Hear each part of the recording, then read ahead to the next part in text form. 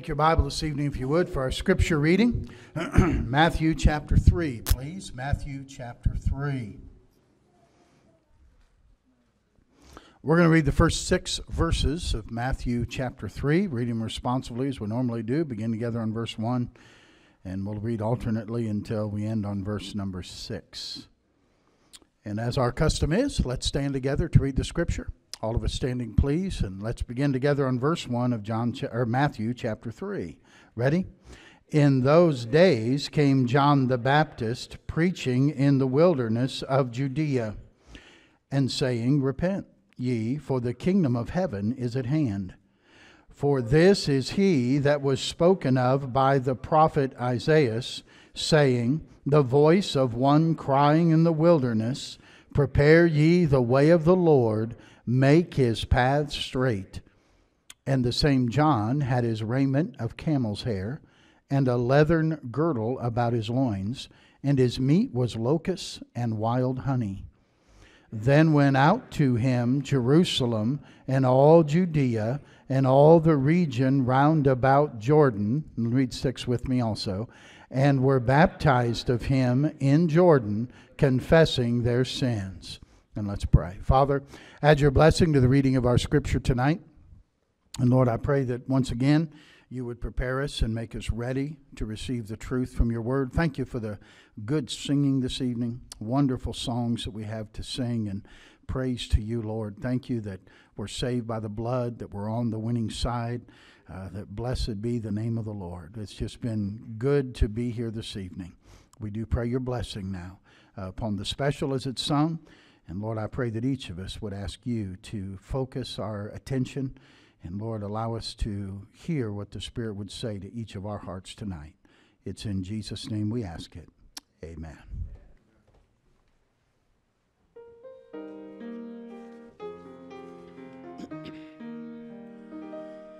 There's a covenant sweet, it was written for me. It's a promise that I could be healed from all my sin and my shame, even heartache and pain. It was signed and confirmed on a hill. So I rest my case at the cross, for now I have someone to champion my cause. I've been justified, satisfied, oh, I have it all. So I rest my case at the cross. Don't feel sorry for me when you see I'm in need. There's a judge who grants mercy and love. All my burdens he lifts, all my sin he forgives. Every trial is won through the blood. So I rest my case at the cross, for now I have someone to champion my cause. I've been justified, satisfied, oh, I have it all. So I rest my case at the cross. So I rest my case at the cross. For now I have someone to champion my cause. I've been justified, satisfied, oh, I have it all. So I rest my case at the cross. That's good. Our Heavenly Father, we bow before you in prayer now as we come to the preaching of your word. Thank you, Lord, for all you've done for us, and thank you for being our God. Lord, we're here this evening now on a Sunday evening in May 2017, and we are asking you to speak to our hearts tonight. Folks have been faithful to be back in their place on Sunday evening, and Lord, we don't come just to say we went to church. We come to say we met with God tonight. God spoke to my heart this evening. And so, Lord, take the message this evening and use it in the hearts and lives of people. I pray, God, that you'll minister to each one as only you can do. And I'll thank you for what you will do, for I pray in Jesus' name. Amen. Every so often, we have to just kind of preach a position message, I guess. And that tonight I'm going to speak to you on why I'm a Baptist, okay? And why you're in a Baptist church, okay? And, I grew up attending Baptist churches, not originally. My grandparents were Mennonite. In fact, probably their parents, I don't know for sure, there might have been some Amish in there somewhere. And I remember at my grandmother's funeral in 1986, there were probably as many horse and buggies there as there were cars. And that's the friends and the relatives and such that they had. But it was my father that broke away from Mennonite church, and he actually began attending a Church of the Brethren there in Ohio, in Hartville. And from there, he went to Milheim Baptist Church, and we started attending Baptist church from that time on. And of course, as I got older, when I went away to Bible college, the first Bible college I went to was a non-denominational college, and other denominations present. And so I had to begin to examine for myself and study to show myself approved unto God, and to see what is it that I believe, what is it that I really hold to. And so I understand, I want you to know tonight, I'm a Baptist by conviction. I'm not a Baptist by convenience, not because it's the closest church to my house, okay? Some of you understand that. You drive by many churches to get to this one, and you're not a Baptist by convenience. I'm not a Baptist because of friendships, because, well, I like all the people there. I got friends there. I hope you have friends at church. That's a good place to have them, but that's not a reason to go to a church, okay? You ought to go to church and be where you are by conviction. Now, I want you to agree with this statement, and here's what I came to the conclusion, is that if you cannot find it in the Bible, it is not Baptist doctrine. And if it is Baptist doctrine, you will find it in the Bible. Okay, do you understand? When God would send a man to prepare the people to get ready for the Lord Jesus coming and for the Lord Jesus' ministry, He chose a man named John. In fact, you remember the story with Zacharias and Elizabeth when, they came out. Zacharias couldn't talk, He wrote things for 9 months. And when finally John was born, they wanted to know what his name would be. And of course, they all thought it'd be Zach Jr., and he would just be carry on the line. And he wrote, Mom said, no, his name's going to be John. And they got his father and said, surely he'll want to call him his namesake, And he wrote down, no, his name will be John. And that's what they knew he was going to be called. And so his name was John. But notice in Matthew chapter 3, if you have your Bible open where we read tonight, here's what the Bible says. In those days came John the Baptist, preaching in the wilderness of Judea. Now, wait a minute. He isn't called Baptist because he baptized people. At this point, he hadn't baptized anybody. He hadn't even preached a sermon yet. So here, under the inspiration of the Holy Spirit, what does God call John? A Baptist. That's exactly. Listen, his parents didn't name him that. The people didn't name him that. Who named him that? God did. God called him John the Baptist. And he hadn't preached a sermon yet. He'd simply been called by God Baptist, and I think because of the work and the mission that God would have him to do. Look at John chapter 4 and verse 1. John chapter 4 and verse 1. In John 4 and verse 1, the Bible says, when therefore the Lord knew how the Pharisees had heard. Bill, what are those set on? It's really warm. I'm burning up. So get some cool air moving in here, will you? So, John 4, when therefore the Lord knew how the Pharisees had heard that Jesus made and baptized more disciples than who? Than John. Though Jesus himself baptized not, but his disciples. Notice the mission, make and baptize disciples. That was the mission of the Lord Jesus, make and baptize disciples. That was also the mission of John, make and baptize disciples. Well, wait a minute, what's our mission? Make and baptize disciples. See, the mission continues from John to Jesus to us. It hasn't changed. We're continuing the same mission that started with John and continued with Jesus. Now, we're still on the mission of saving souls and baptizing only saved individuals. Okay? That's important. And you have to remember that.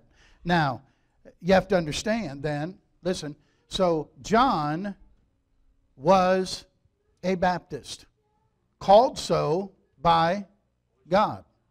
Under the inspiration of the Holy Spirit, Matthew wrote, he's John the Baptist. Jesus traveled 60 miles. Now, that's nothing for us, but that's something in their day. He traveled 60 miles to the Jordan River so he could be baptized by a Baptist preacher. Pretty impressive. Pretty important. You think we're hard-nosed about getting baptized. I've never had anybody travel 60 miles just to get baptized by the Baptist preacher. Baptism, because listen, baptism is always by immersion in water. Say, well, I was sprinkled. Well, you were sprinkled. That's what it is. It's not baptism. You know, I got water poured on my head, and you got water poured on your head. I'm not making fun of that. I'm just saying that's not Bible baptism. Bible baptism always pictures the death, burial, and resurrection of Jesus Christ. And you can't get that with any other kind except being buried in the likeness of his death and being raised in the likeness of his resurrection. It's always that way in the Bible. Now, there are certain Baptist distinctives that we hold to. Listen, some may hold to many of these that we'll talk about tonight, and many may hold to some of these. But Baptists hold to all of these. And so if you want to take some notes, it spells the word Baptist out, okay? And we're just going to give these to you. And might be a good thing for you to kind of carry around in your Bible and just have them. But here they are, and I won't spend a long time on each one. We'll just kind of hit them and keep moving, all right? B, Baptist. Plus, it'll help you to spell Baptist now. You know how many times I say people write down Baptist, and they B-A-B-T-I, I say, not Baptist. Baptist with a P, all right? But here is B, stands for biblical authority. Biblical authority. 2 Timothy 3:16. All Scripture is given by inspiration of God and is profitable for doctrine, for reproof, for correction, for instruction in righteousness, that the man of God may be perfect, thoroughly furnished unto all good works. Okay? So the final authority, we say the Bible is our final authority in all matters of faith and practice. We go by the Word of God alone. Period. We don't go by a council. Well, the Council of Trent, or the council of this time of 38 BC, we don't go by any council. We don't go by any creed. We're not going by a denomination. We're not going by headquarters. We're going by the Word of God. We're going by the Bible. We believe in salvation by grace through faith alone. Why? The Bible teaches that. We believe in the eternal security of the believer. You say, oh, you believe once you're saved, you're always saved? No, I believe the Bible. And the Bible believes once you're saved, you're always saved. And the Bible teaches that. We believe in heaven because the Bible tells us there's a heaven. We believe in hell because the Bible says there's a hell. We don't believe there's a purgatory because the Bible doesn't talk about purgatory. We don't baptize babies because the Bible doesn't baptize a baby. You won't find that anywhere in Scripture. And so the Bible is the final authority. And think about this now. Here's John, who was a Baptist, and the followers, he baptized Jesus. And then some followed John. And if they're following a Baptist preacher, what does that make them? A Baptist. And they're following him. 8 men wrote the New Testament. And they were all Baptist. Boy, that's quiet. Think about it. Just think about it. I don't need, and by the way, we don't need any supplements. We don't need anything addition to. This is our book. There's no other book. Other religions sometimes have to have other books in order to practice what they believe. We just have the book. It's the Bible. It's the Word of God. We're going to follow God's Word. Whatever the Bible says, that's what we do. Again, if it's Baptist doctrine, you'll find it in the Bible. And if you'll find it in the Bible, it's Baptist doctrine. Okay? Understand that. You say, well, what about praying to Mary? You find it in here for me. See? What about burning candles for the dead? Find it in here for me. See? You can't go. What about getting baptized for dead people? Find it in here for me. See, it's not in the Bible.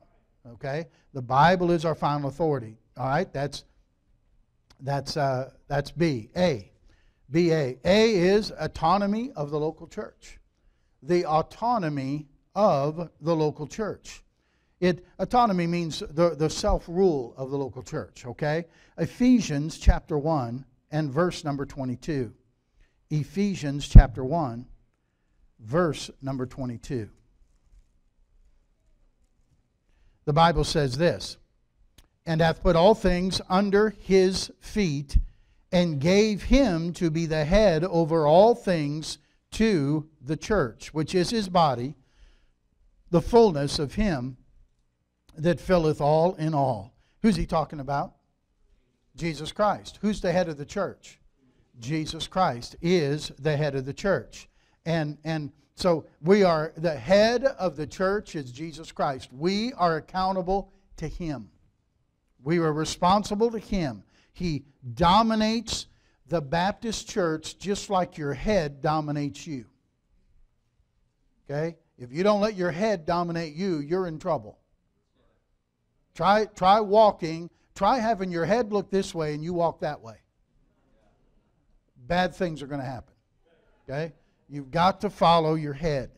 And that's not true of any other church in the world. John Wesley is the head and the founder of the Methodist Church. John Calvin is the head and the founder of the Presbyterian Church. Henry VIII is the head and the founder of the Episcopal Church. Constantine is the head and the founder of the Catholic Church. Joseph Smith is the head and founder of the Mormon Church. The only church of which Jesus is the head and founder of is the Baptist Church. That mark differentiates the Baptist from all the other churches. They go back to 1500s, and I may reiterate this later, but they go back to the 1500s, most of them. The Catholic Church to around 300s.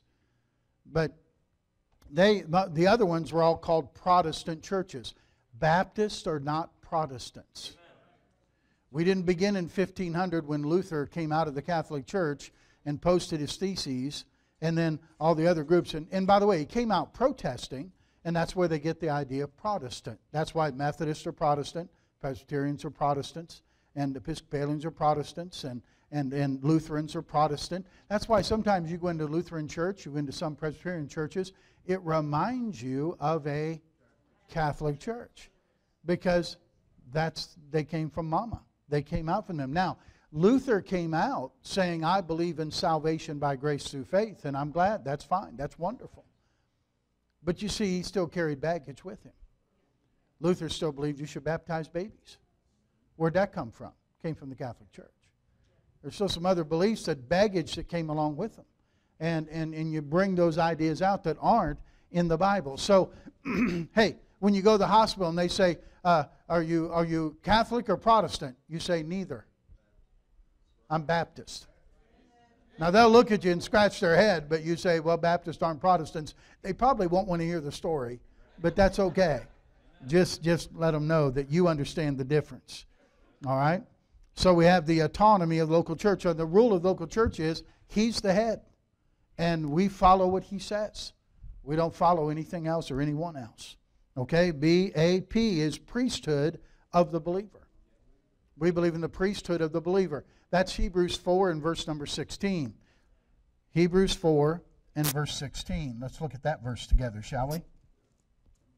The Bible says, let us therefore come boldly unto the throne of grace, that we may obtain mercy and find grace to help in time of need. Well, the verse is telling us there, let us come boldly to the throne of grace. What that verse is telling us, what we believe when we say the priesthood of the believer. How many understand the Old Testament? When the Old Testament priest would go into the presence of God, it was a place in the temple, not where they offered sacrifices, but where they went behind the veil of the temple into a place called the Holy of Holies, where the mercy seat was, and they would sprinkle the blood on that mercy seat, and God would accept the sacrifice for the sins of the people. The high priest could only enter into that holy place where the presence of God was one time a year. And he would do that for the atonement of the sins of the people. When Jesus died on the cross, that veil, it's about an 8 to 12 inch thick veil. That's a pretty thick piece of material. And that was torn in two from the top to the bottom. Remember when Christ died, there was an earthquake? And when he died, that veil rent in two from the top to the bottom. I understand the religious leaders that day tried to sew that thing back up, and they could not do it. There was no way for them to get it sewed up. They tried. But that was all broken down. Why? Now, it's not a high priest that has to go into the presence of God. We all can go into the presence of God. I want to tell you something tonight. The pastor has no more access to God than you do. We believe in the priesthood of the believer. That means you don't have to come confess any sins to me. Hallelujah. And I don't want to hear your sins, okay? And I got enough, just listen to my wife's. No, I'm kidding. I'm kidding. Oh boy, now I'm in trouble now, huh? And she's out. She didn't hear that. So listen, but seriously, you don't confess your sin to any man. You go right to God. Now, I'm happy to pray with you, but don't think that my prayers carry more weight than yours do. You have equal access to God. See, we all have, that's the priesthood of the believer. You don't have to come and, there's one mediator between God and men, the man, Christ Jesus. He's our intercessor. We all have the same intercessor, Jesus Christ. And by Him, we have access to the Father. And all of us have equal access to God. All right? And so you don't have to pray to man. You don't have to pray to Mary either. And again, nowhere in the Bible does that happen. And that would make her another intercessor besides Jesus. And there's no other intercessor but Jesus Christ. There's only one. That's all right. So that's our priesthood of the believer. Then we come to T. B-A-P-T. T is two ordinances. Two ordinances. There are two ordinances instituted by the Lord, initiated by the Lord Jesus, and then given to the church to carry on. Okay? Those two ordinances are baptism and the Lord's table. And it's amazing how Satan has gone after both of those to confuse people and get people messed up on what they really mean. We know that baptism always follows salvation. We had the class on baptism this evening in the 5:30 class. And you know, I was telling them how oftentimes with children, you know, they come on the bus or whatever, and you can go home and say, hey, Johnny here accepted Jesus as his Savior. And the parents will say, oh, that's nice. But you go home and say, Johnny got baptized today, and they'll say, what? What did you do? Boy, to them, baptism's the big thing. When baptism is the big thing, salvation's the big thing. Amen. And that's they got saved, you know. And that's why, by the way, but people understand. You know why? Satan has got them to believe that baptism takes away their sin. That being sprinkled as a baby is the big deal. That's why sometimes when you start witnessing to somebody and start talking about salvation, they'll bring up how they were baptized. See? They believe that was the big deal. And that's not it's a big deal, but it's not salvation. It's obedience to the Lord. It always comes after salvation, and it is always showing people outwardly what you believed in your heart. Salvation is a heart decision. You believe in your heart. With the heart man believeth unto righteousness, with the mouth confession is made unto salvation. Thou shalt confess with thy mouth the Lord Jesus, shalt believe in thine heart that God hath raised him from the dead, thou shalt be saved. So it's a heart. But listen, nobody can see your heart. We can't see each other's heart. So we have to have some outward way to show that we believed in Christ, and that's baptism. You stand in the baptistry and you get baptized, people here say, oh, they've trusted Jesus as their Savior. And they believe that Jesus died, was buried, and rose again for them. And they're not ashamed to let people know that. See, doesn't the Bible say, whosoever believeth on him should not be ashamed? And so baptism is just letting people know, I'm not ashamed of Jesus Christ, and I want to be obedient to him. Jesus was baptized. Why? Did he have to wash away his sin? No, he didn't have any. Baptized an example to us. We should follow his steps, see, and be baptized in obedience to what the Lord wants us to do. And John the Baptist we saw baptized, the disciples of Jesus baptized, Peter baptized, Paul baptized, and it went right on down through the New Testament church. And we still baptize folks after they believe in Jesus. Then the Lord's table. And again, you read about this in 1 Corinthians 11. Jesus started it in the Gospels. Paul gave instructions in 1 Corinthians 11. He said, as often as you do it, you show the Lord's death till he comes. Okay? It's a way for us to remember what Jesus did for us. We don't, nowadays when you want to remember a vacation or you want to remember somebody, you'll take out pictures and look at them. Or you take out your phone and look at them in the pictures. You know, it used to be you had an album. You know, I don't know if people have those anymore, but we go through pictures or videos, and we watch things and we remember events. We remember people, remember vacations, and we'll relive those. Okay? Well, you don't have that for the death of Christ. So God gave us the Lord's table, and the elements of the Lord's table are symbolic of the body and the blood of Jesus. There's no saving power in the elements. They're just symbolic. The bread is unleavened because the leaven is a picture of sin. And there's no sin in the body of Jesus, and so the bread is unleavened bread. The same thing why there's grape juice and not wine. Wine would be fermented. Wine would have leaven in it. Would mean there was sin in the body of Christ. There's no sin in the body of Christ. And so it's unfermented wine. It's grape juice.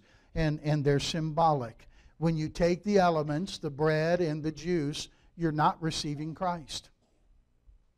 You are simply receiving the elements and reminding you what Jesus did for you when he died on the cross.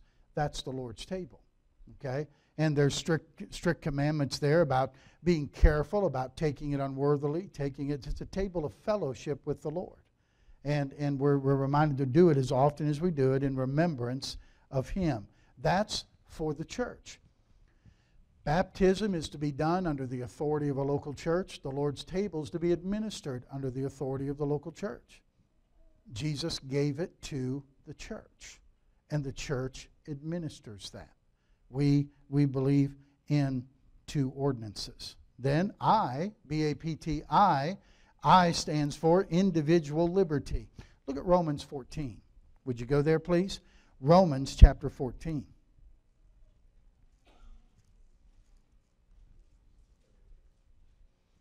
Individual liberty. Romans 14. Look with me at verse number 5. One man esteemeth one day above another. Another esteemeth every day alike. Let every man be fully persuaded in his own mind. He that regardeth the day regardeth it unto the Lord. He that regardeth not the day to the Lord he doth not regard it. He that eateth eateth to the Lord, and he giveth God thanks. He that eateth not, to the Lord he eateth not, and giveth God thanks.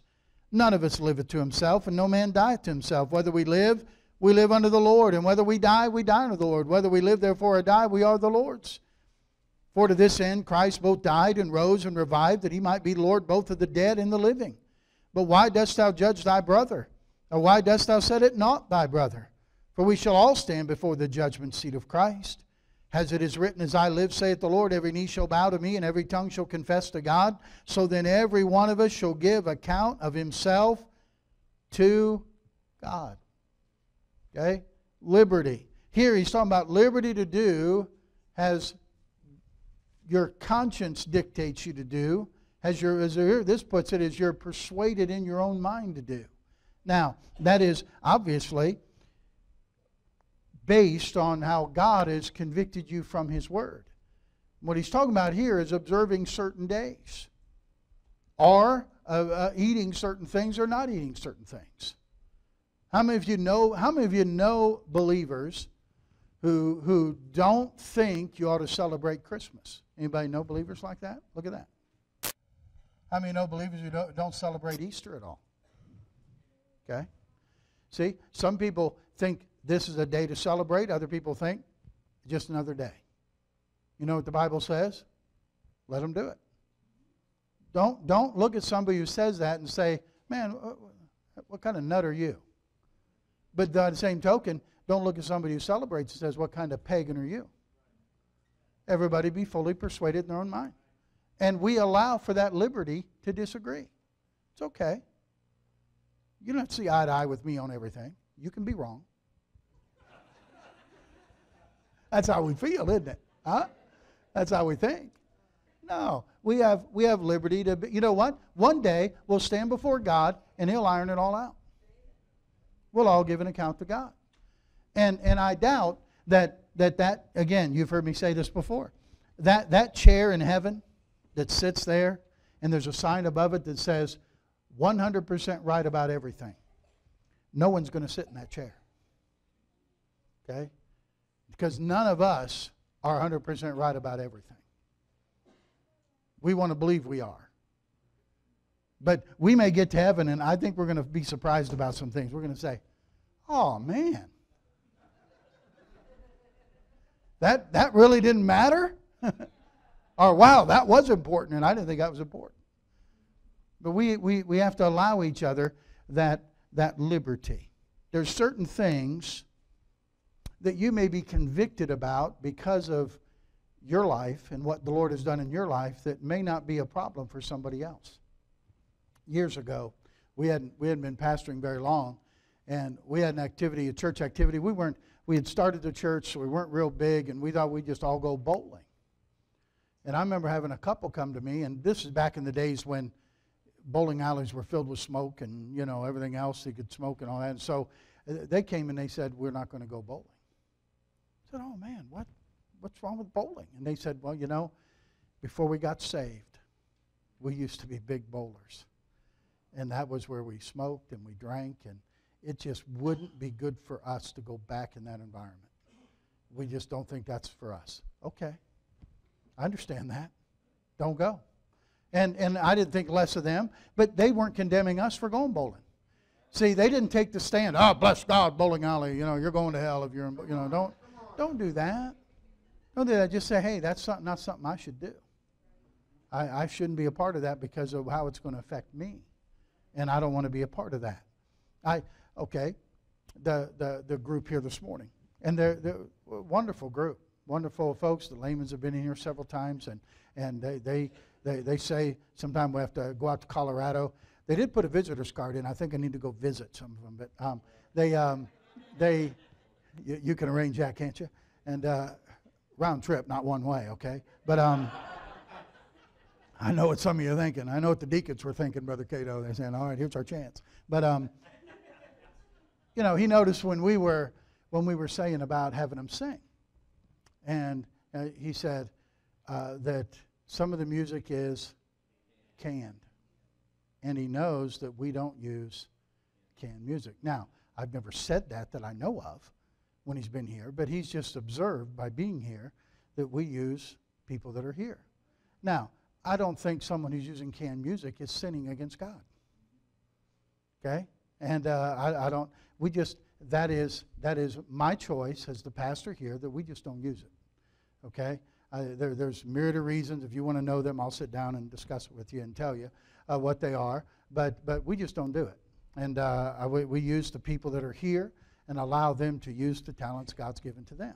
And I think that's the way it should be. But I'm not going to preach against somebody who wants to use that. Okay? That's strictly between them and God. If they think it's okay, that's okay. Let them answer to God for that. I'll answer to God for not using it. And I may get to heaven one day, and God will say, hey, that was no big deal. What are you making a stink about that for? And I'll say, okay, I missed that one. And but that's what I believe. And so we have individual soul liberty. In fact, I told him, Brother Cato, he's in that same group that, in fact, it's his fault. He got me into this group on Facebook. It's a bunch of preachers, and they call it the steam room, because preachers just let off their steam in there, you know what I mean?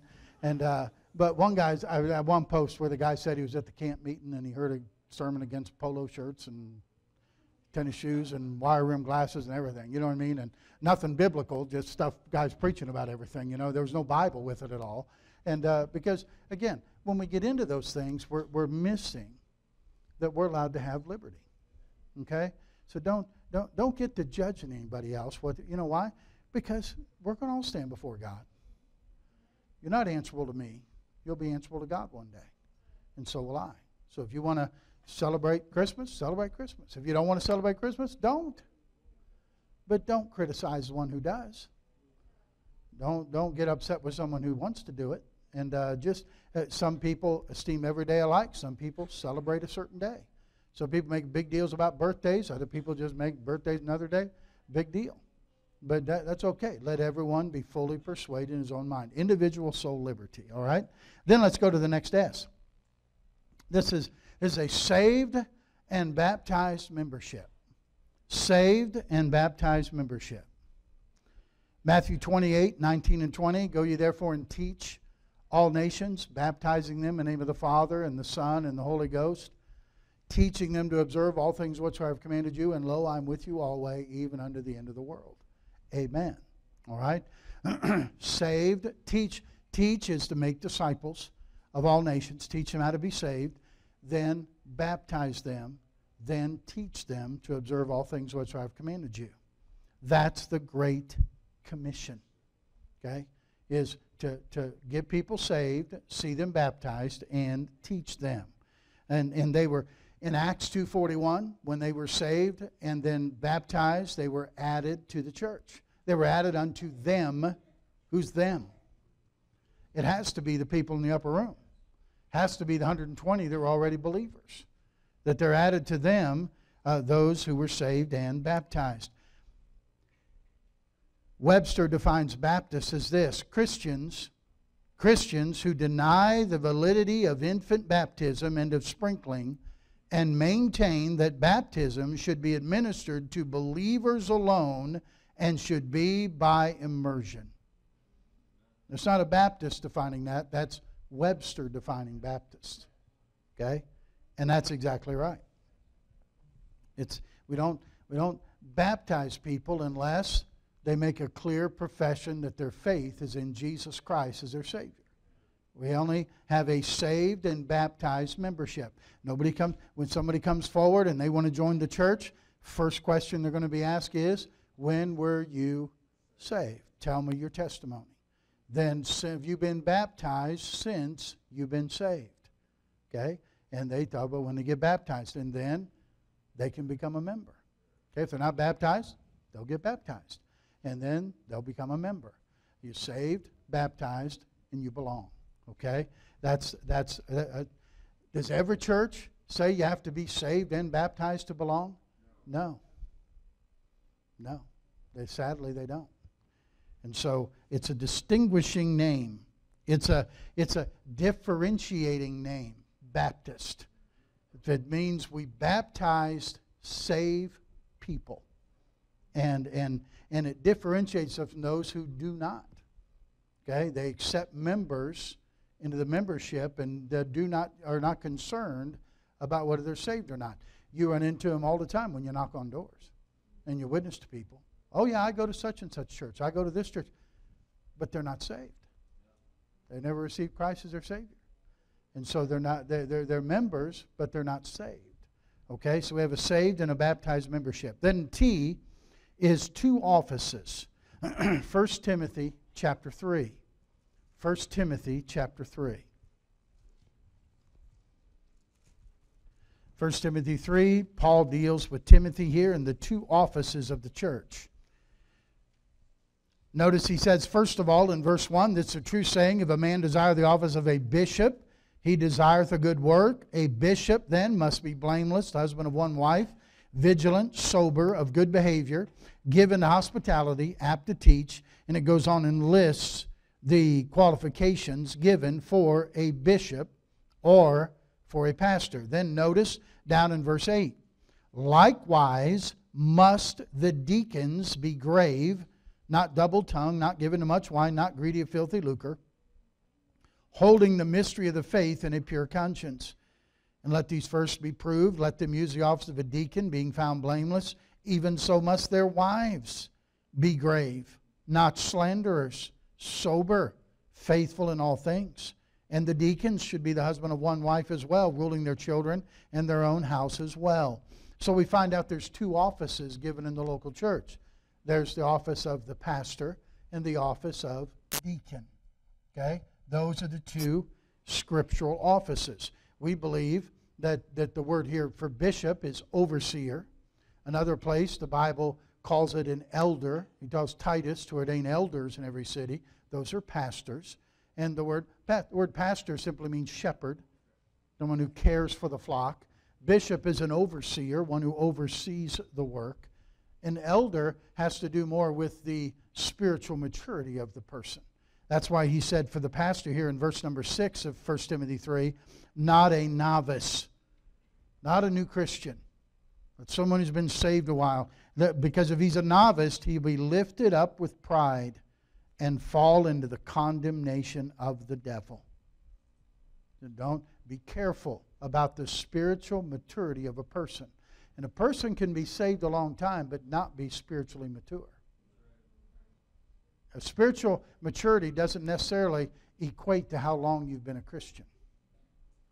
I know some folks have been saved a long time and they're still pretty much babies when it comes to their spirituality. That's sad, but it's true.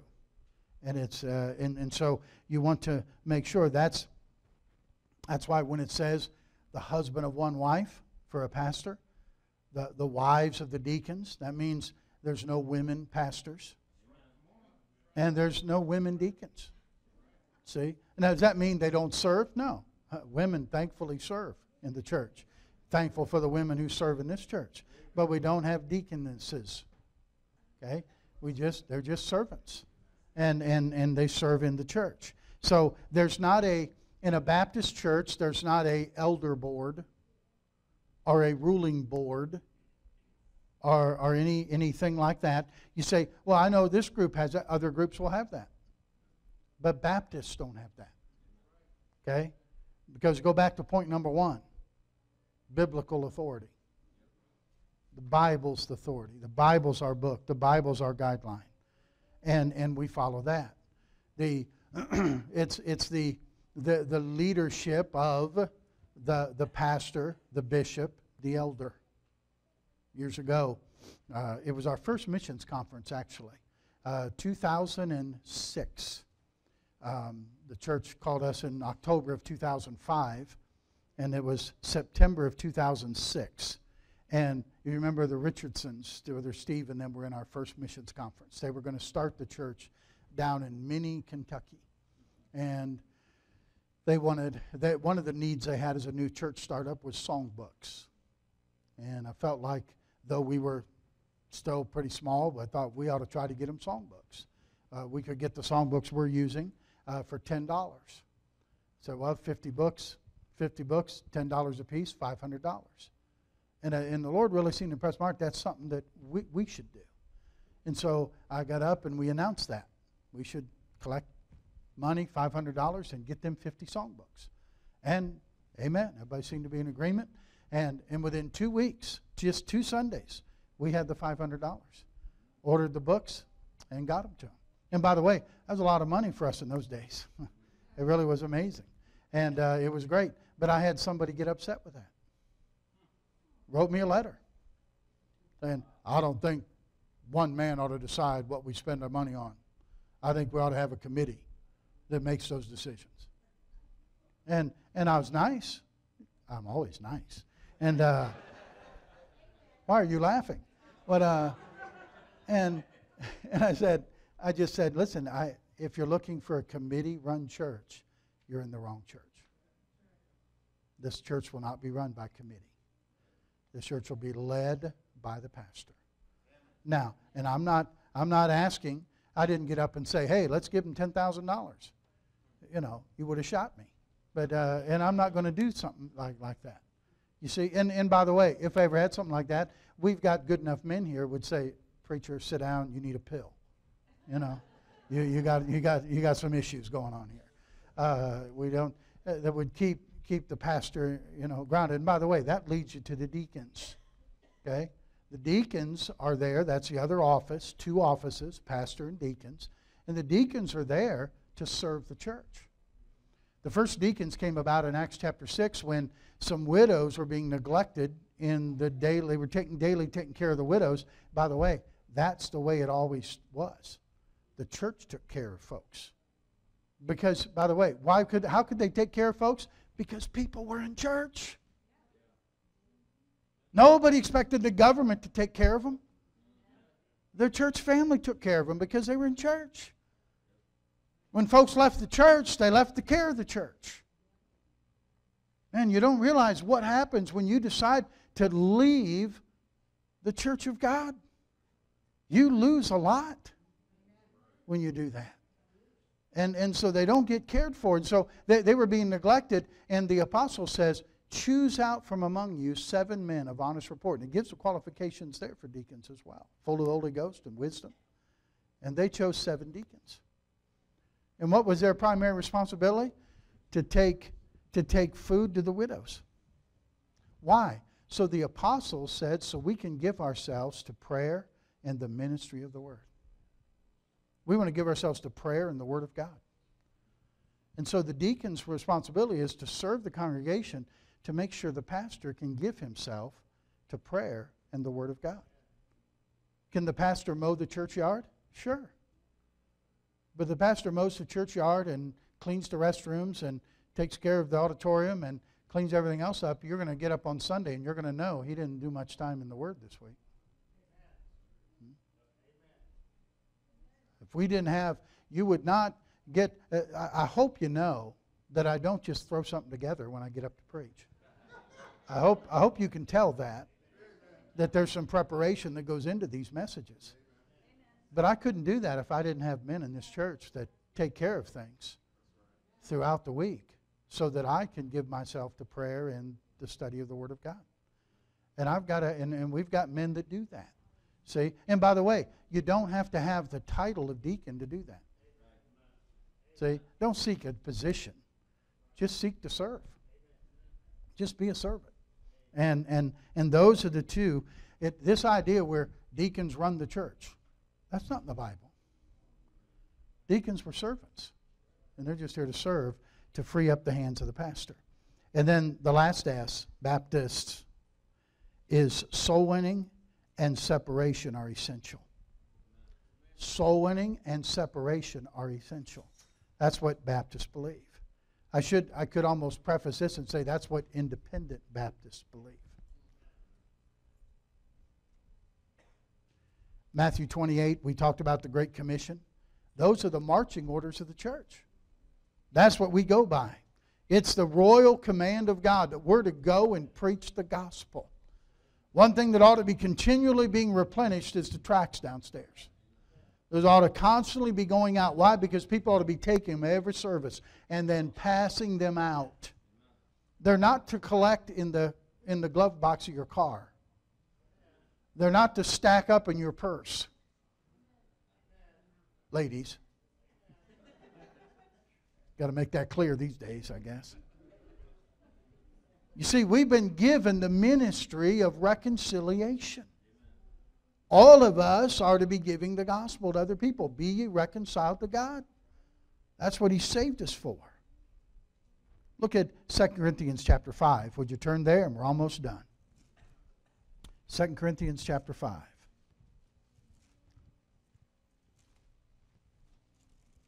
You're familiar with verse 17, are you not? Therefore, if any man be in Christ, he's a new creature. Old things are passed away. Behold, all things are become new. But wait, and all things are of God, who hath reconciled us to Himself by Jesus Christ. And then He hath given to us the ministry of what? Reconciliation. To wit, God was in Christ reconciling the world to Himself, not imputing their trespasses unto them, and hath committed unto us the word of reconciliation. We've got the word of reconciliation. We're to go into all the world and tell them you can be reconciled to God. First of all, they have to know you're away from God. We're all sinners and we've fallen short of the glory of God. And the way to come back to God. We all have that ministry. That's not just for a select few. That's everybody's ministry. Everybody's to be giving the gospel. Everybody's to be a soul winner. That's not a gift. That's a command to obey. Everybody ought to be witnessing to others. And then we have separation. Go past 2 Corinthians to Galatians. Galatians chapter 6. Paul said this, verse 14, God forbid that I should glory, save in the cross of our Lord Jesus Christ, by whom the world is crucified unto me, and I unto the world.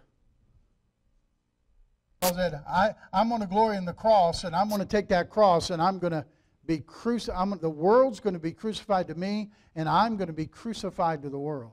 I'm going to be dead to the things of the world, and I want to, by the way, the world will be dead to me. Hey, you know what dead things do? Dead things stink. You've probably walked into your house before at one time or another in your years of living and said, man, something die in here? If you ever had anything die, you know what it stinks. And you don't say, oh, well, that's okay. No, you're going to find it and get rid of it. You don't. I don't want to be. Please understand. My grandfather, when I was 21, 1 month before we were getting married, my grandfather and my grandmother lived in our house. We moved them in with us. My grandfather was laying on the couch taking a nap. And I remember I was working midnights during that time. And so I was sleeping. It was in the afternoon. I hadn't gotten up yet. And my mom's yelling up top of the steps for me to wake up. And I got up and I come to the top of the steps. She goes, I can't wake Pop. That's what we call Grandpa, Pop. Can't wake Pop up. And went downstairs and he was in heaven. He had been reading a commentary on Revelation. And it was laid across his chest. And he was gone. I guess he was reading about it and decided, I guess I'll go there. Huh? And he went to heaven. Just that easy. And listen, we didn't say, well, let's just leave him there for a while. And I'm not trying to be disrespectful at all. But no, we know when something's dead, we have to go take care of it. And it goes to the funeral home and they take care of the body and then we bury it in the ground.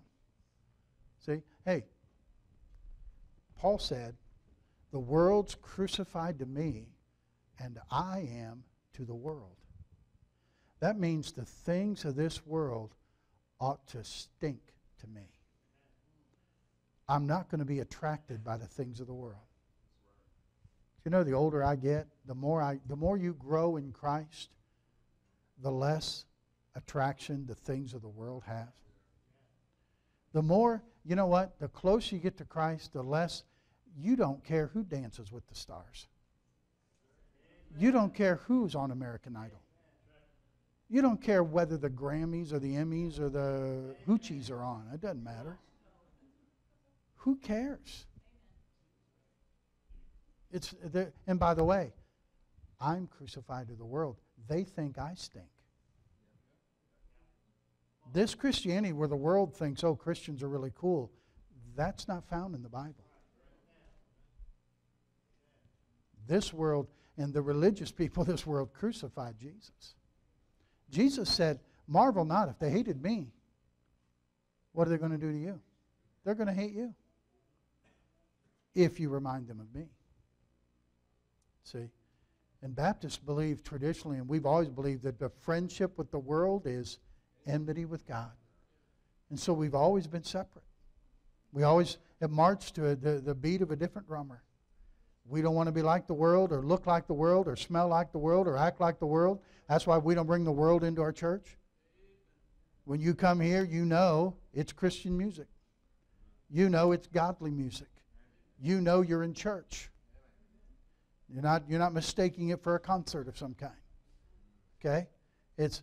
We're not bringing the world in. We're going to be separate from the world. That's always been the case. Separation. Soul winning and separation. Now, I said before, we're Baptists. We're not Protestant. And A.T. Robertson, who's a famous scholar, said this, that given a new heart and an open Bible, people will become Baptists. I.N. Yohanan, a Persian, got saved under a Presbyterian missionary. He read the New Testament and traveled to New York so he could be baptized by a Baptist preacher. Spurgeon said he was reading the Bible one day and discovered that he was a Baptist. At 15, Spurgeon broke with his family tradition by becoming a Baptist. Of course, most of you know his conversion was he was searching, and it was a snowstorm in England. And the church he normally would go to wasn't having services, and he went down the street trying to find somebody that was having church. And he happened to get into a primitive Methodist chapel where, according to his own testimony, there were just a handful of people there. The pastor couldn't make it because of the snowstorm. And one of the deacons just stood up and gave a message from Isaiah 45, verse 22. Look unto me and be ye saved, all ye ends of the earth. And he just told them to look unto me, look unto Christ and be saved. And of course, just a handful there, but he looked down and said, young man, if you'll look to Jesus, he'll save you. Spurgeon got saved that night. And within 4 months after reading his Bible, after salvation, he was baptized and joined a Baptist church. Adoniram Judson received Christ in 1808 at 20 years of age. Think about this now. On February 3rd in 1812, 4 years later, he took leave of his parents. On February 5th, he was united in marriage to Anne Hazeltine.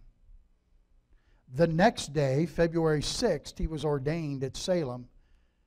And 2 weeks later, on February 19th, with his bride, he embarked on the ship called Caravan and was bound for Calcutta, India, as a missionary.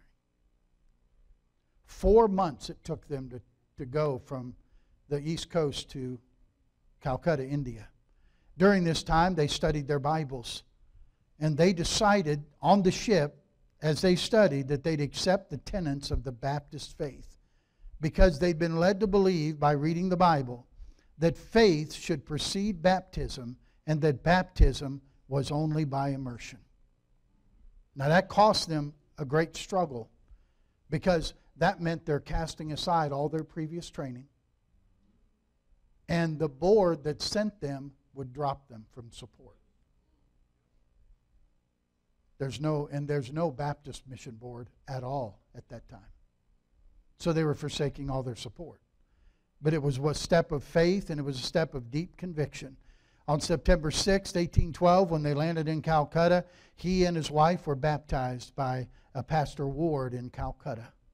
When news got back to America of their change, of course, the board dropped them like they thought they would. But the Baptists, the Baptists were aroused and organized the American Baptist Missionary Union and took them on for support. You see, I'm a Baptist.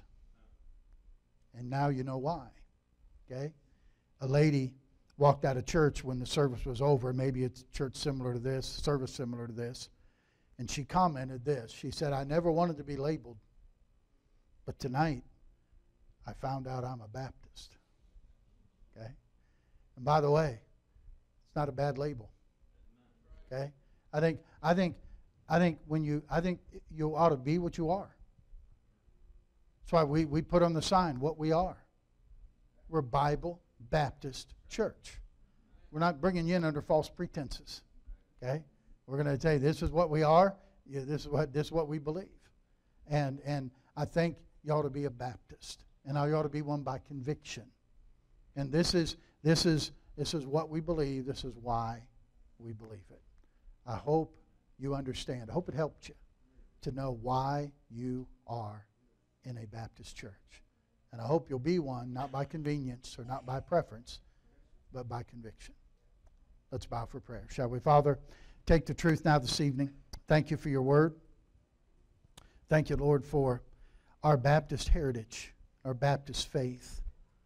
Lord, I realize that I want to thank you for my dad. He's in heaven with you 10 years ago. But thank you, Lord, that he listened to you as a young man with young children. And he took us to a Baptist church. Shaped my life. Wouldn't be where I am now if it weren't for that. And Lord, tonight I pray that there'd be some moms and dads, there'll be some boys and girls who would just say, I'm thankful I'm in a Baptist church. And now I know why I'm in a Baptist church. Maybe some children would say, I thank God that I get to be brought up in a Baptist church.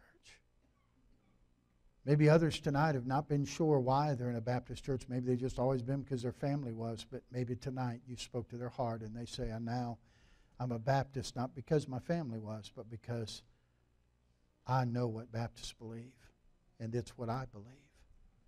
And I'm a Baptist by conviction. Lord, speak to hearts tonight as only you can do. Our heads are bowed, our eyes are closed. I'm going to finish praying in just a moment. I wonder how many folks tonight is just say, Preacher, you know, I've been a Baptist, I've gone to Baptist churches, but I could never really say I'm a Baptist by conviction. I just never been able to say that. But tonight I learned something. The Lord spoke to my heart about some things. And I found out tonight I'm a Baptist by conviction because of what the Bible says. Preacher, God has helped me this evening. He's spoken to my heart. Here's my hand indicating that, and pray for me this evening. Would you slip your hand up? Amen. Amen. Boy, that's good. Wonderful. You may put them down. You're here tonight and would say, Pastor, I don't know if I died I'd go to heaven. I'm not sure I'm saved. So you got to be a saved, baptized membership. I'm not sure I'm a Christian. Maybe you'd say, "No, Pastor, pray for me this evening." Would you slip your hand up and put it back down that I'd see it? Is there anybody like that? Say, I'm not sure that I'm saved. You here tonight would say, well, I'm saved, but Pastor, I've not been baptized yet. I haven't made that step of obedience. And I appreciate you praying for me. Would you pray for me tonight? Would you slip your hand up and put it back down? Say, Pastor, pray for me tonight. God bless you. Anybody else? Say, Pastor, pray for me. Maybe you're here tonight and say, Pastor, I'm saved and I'm baptized and we're not a member of Bible Baptist Church, but I appreciate you praying with us about that. We're really asking God whether He'd have us become members. Would you say, Pastor, pray with us about that? Would you slip your hand up and say, Pastor, pray for me? God bless you. God bless you. Thank you. Thank you. In a moment, I'll pray and we'll have our invitation. Lord has dealt with your heart tonight. I want you to obey Him. Whatever it is He's prompted you to do in your heart, listen to Him and obey Him this evening, will you? Father in heaven, thank you for speaking to our hearts tonight. Thank you, Lord, for these who are sensitive to you, listening to the Holy Spirit. And I pray, God, that you would seal these decisions now as we bow before Thee around the altar. Hear our prayer tonight, Lord. May holy decisions be made for You that will affect us both now and for eternity. And I'll thank You for it.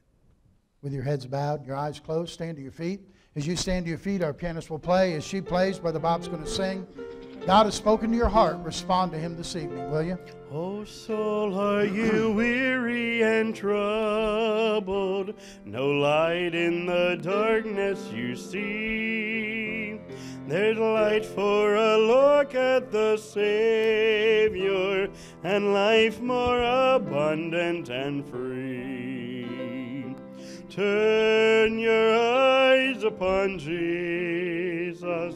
Look full in His wonderful face, and the things of earth will grow strangely dim in the light of His glory and grace. Through death into life everlasting, He passed and we follow Him there. Over us sin no more hath dominion, for more than conquerors we are. Turn your eyes upon Jesus, look full in His wonderful face, and the things of earth will grow strangely dim in the light of His glory and grace. Look this way for a minute. Now listen, if you ever have to leave Bible Baptist Church, go to another Baptist church. You know, I grew up in a church up in north of here. There were times through the years I've heard people, oh, they don't go here anymore. Where are they going? Oh, they're here at First Christian. What? They're over here at this non-denominational place. What? How can that happen? Aren't you a Baptist? Aren't you a Baptist by conviction? How can you go to a church that may teach you have to be baptized to go to heaven? How can you go there? Oh, they got good children's programs. Is that why you join a church? I know. You ready for sermon number 2? I know some of you are thinking, oh no, here he goes. No, I won't. But do you understand? Does that make sense? Man, just be a Baptist. I don't want you to leave. I don't ever want anybody to go. I mean, I want you to go home tonight, but I don't want you to go home for good, you know. So that may be in question too. But just man, know what you believe and be solid in what you believe. We are Baptist. I'm not ashamed of that. Not ashamed to say that. I know the day when a lot of people are taking it off their name and trying to let people know they're not Baptist. I'm a Baptist. I'll tell you I'm a Baptist. That goes back quite a ways. And I'm glad it does. Amen. Let's pray together, shall we? Father, thank You for a wonderful day today. Thank You for a good day in the house of the Lord. Thank You for decisions that have been made for You. Thank You for faithful people to be in church Sunday morning and Sunday night. Pray Your blessing now upon us as we go.